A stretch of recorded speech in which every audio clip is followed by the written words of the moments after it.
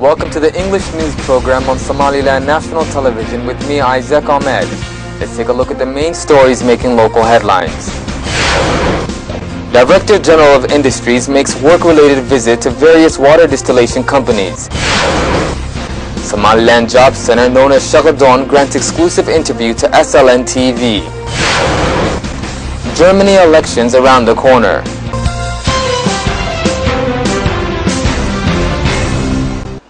The Ministry of Industries continues to make work-related visits to various water distillation companies throughout the capital city, Hargeisa. The Ministry of Industries, in an effort to better assess national factories, continues to make work-related visits to various water distillation companies. The Director General of Industries visited several water distillation factories. He met with the owner, staff, and other involved persons to discuss their overall work output, challenges faced, progress made, and prospective plan. The Director General expressed appreciation towards the owners for the tour extended, and speaking on behalf of Somaliland's government, pledged to strengthen the cooperation and relationship between Somaliland's Ministry of Industries and factories working throughout Somaliland. The Ministry of Industries recently held high-level meetings with representatives of the United Nations in Hargeisa. It was agreed to prompt further productivity throughout national factories, with the hope of fueling the national economy. The water distillation factories are just one of the many factories working in Somaliland. Creating jobs has been a main priority for this administration. Earlier, we met with the chairman of the National Employment Agency. Omar Jama' Saeed, chairman of the Somaliland Job Center, spoke to our reporters on the goals of this office, ongoing projects and plans in the pipeline.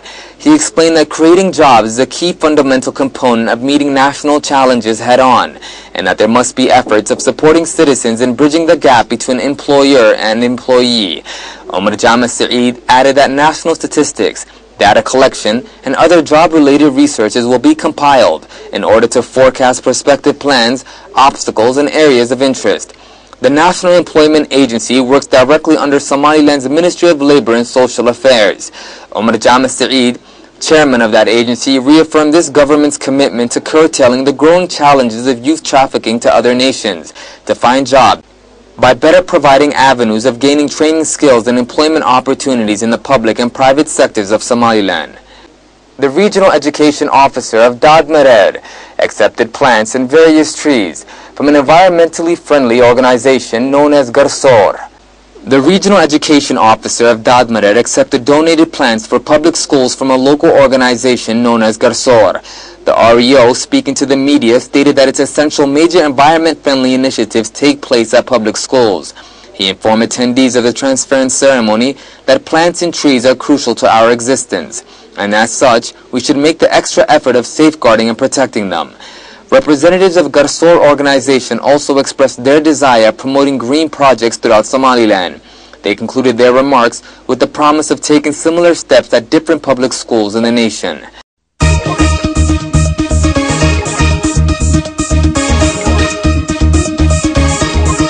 Germany elections have placed great pressure on Chancellor Angela Merkel to convince voters to re-elect her for office. In televised comments, Merkel said, "The stronger the mandate for me, the better I can create policies for Germany and represent our interests in Europe and also the world.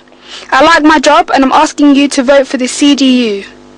Merkel's rival, Peter Steinbrück of the SPD, called out to undecided voters, saying, "Some people spend time with thinking about the question of whether they should vote or if they should punish the parties. My key plea is, go out and vote on Sunday." Syria has already begun disclosing information about its chemical weapons program to the respective institutions worldwide. The Organization for the Protection of Chemical Weapons, OPCW, has said the country has already begun to send details of its weapons arsenal as part of the US-Russia deal to make them safe. The OPCW, based in the Netherlands, states that it expects more information in the coming days.